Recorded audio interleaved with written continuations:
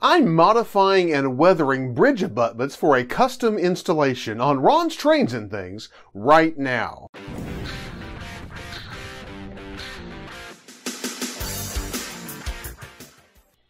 Hi, I'm Ron of Ron's Trains and Things, and if you'd like to see more model railroad tips, tools, and techniques, then be sure and subscribe down below and click that little bell icon so you can catch future videos.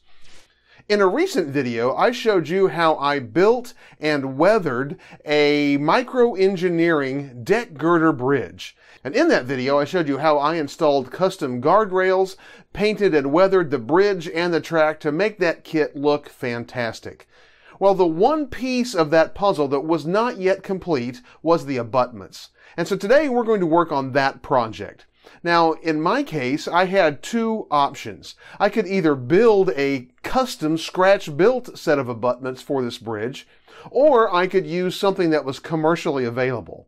The problem was the commercially available abutments that I found didn't exactly fit the bridge. They were made more for truss bridges, not for this deck girder bridge. Well, in my case, I chose to take a commercially available set of abutments and modify them in order to fit the particular bridge and application that I needed, and then I painted and weathered them to make them fit the area of the nation that I am modeling. So today I'm going to show you exactly how I did that, how I modified the abutments, painted and weathered them, and you'll see exactly how they came out and how the bridge and abutments together look. So let's head on over to the workbench right now and we'll get started.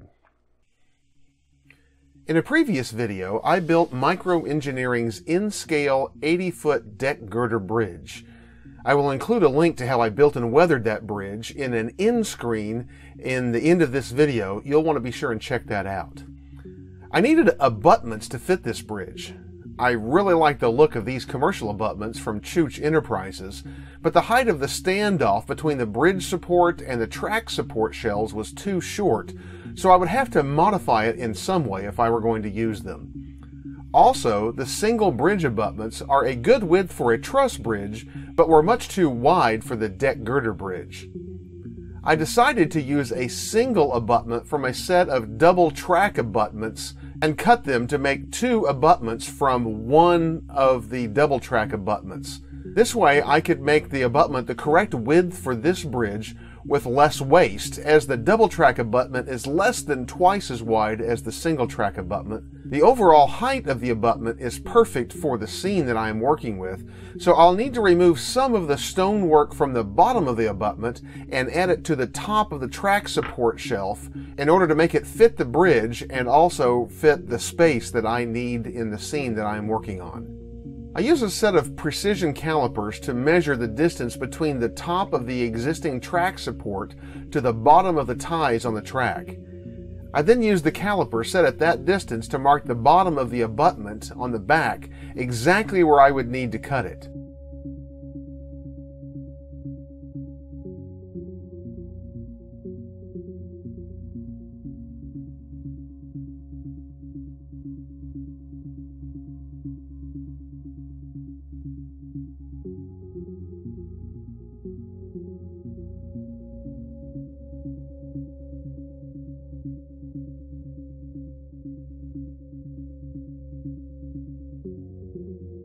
I used the bridge to mark where I would need to cut the abutment vertically to get the correct width. Since this scene will not be visible from the back, I can use the two detailed ends facing forward towards the front of the layout, and the cut edges will face the back and will not be visible. Having marked all of my cuts, I began trying to cut the piece with a razor saw, but it was clear that this hard resin was going to take forever to cut this way. So when I had them marked well with a razor saw, I took the piece out to my garage and cut it with a bandsaw. The bandsaw cut through the material in seconds. With the basic cuts made, I marked the piece that I had cut from the bottom of the abutment in order to fit the top to accommodate the height of the deck girders. I then cut these to shape on the bandsaw as well. With all the pieces cut to fit, it was time to adhere the pieces that I had cut from the bottom to the top of the abutments. I've tried using CA to glue this type of resin before, but it does not work well. The porous resin drinks in too much of the CA and it often simply will not adhere. I chose to use some 5-minute epoxy instead.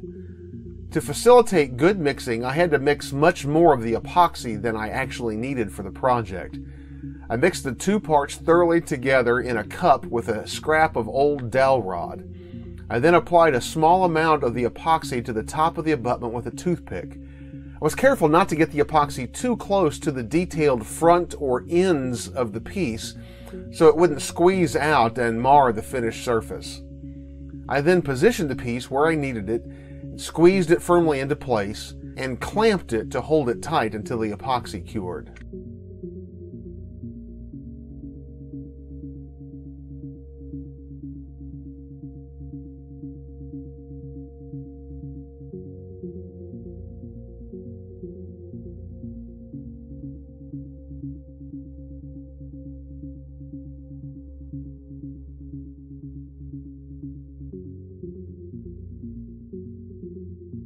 When the epoxy was hard, I test fit the bridge on the abutments to make sure that everything was going to line up and fit well.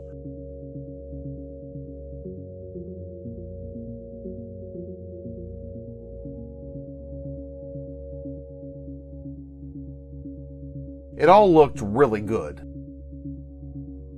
The Chooch abutments come in a light gray color, but they need much more color and definition in order to look right. I used the scrap that I had cut from the middle of this abutment to test some coloring and weathering ideas. Ultimately, I used Monroe Model's weathering washes, the rusty brown and dark earth colors, to add some reddish brown color that would be natural for the area that I model.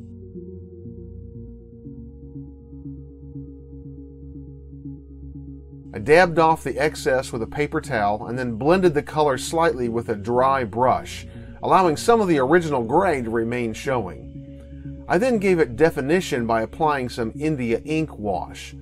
The ink darkens the whole piece a little bit, but it tones down significantly as it dries, and it gives nice shadow definition to the crevices.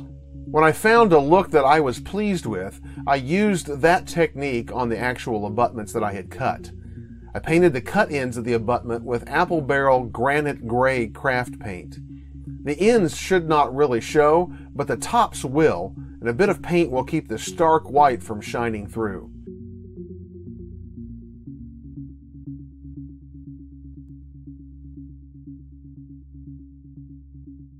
I then applied the weathering washes as I had to the scrap piece.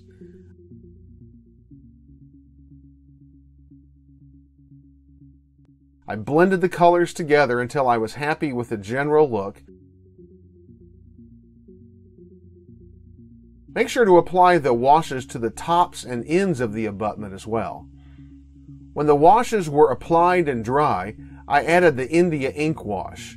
You'll need to watch where the ink settles. Some ink will tend to pool between the shelf and the upright wall.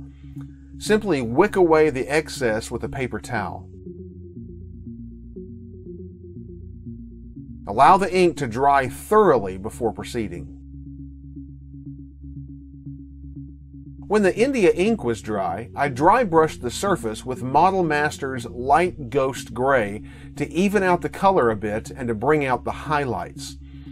I thought the gray would be a good choice for this step because it matched the original color pretty closely.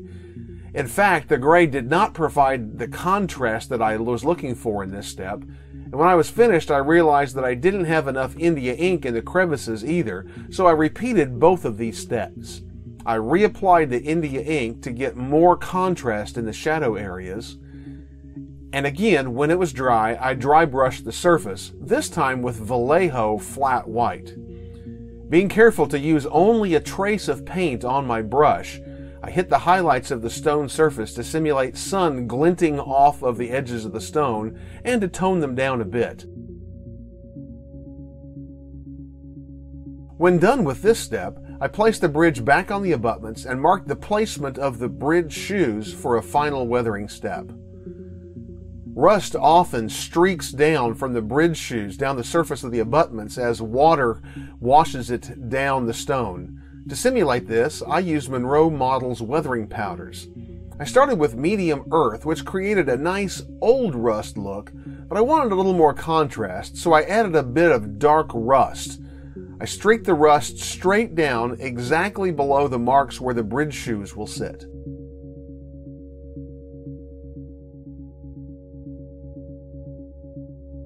On the ends of the abutment, I streaked some dark earth powder down below where the shelf meets the vertical wall to simulate the dirt and grime that would wash down with the rain. And with that, my abutments are complete. Here's the entire bridge staged on my layout so you can get an idea of how it's going to look when it's installed.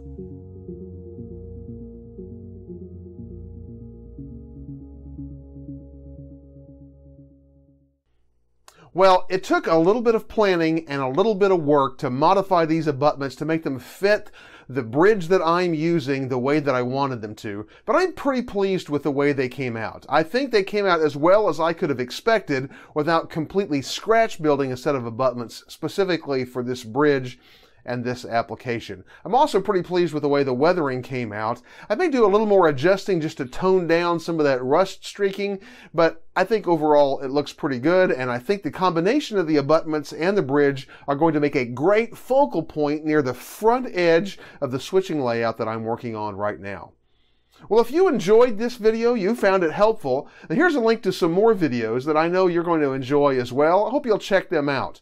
Also, take a moment to look at the description down below, because there you're going to find my promo code for MicroMark that can save you 10% on regularly priced items at micromark.com.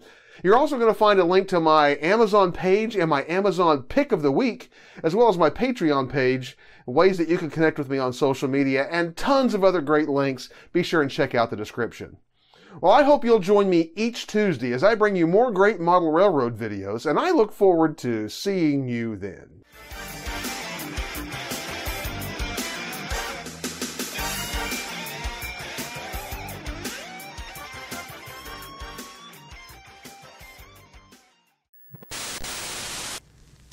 Lizzie?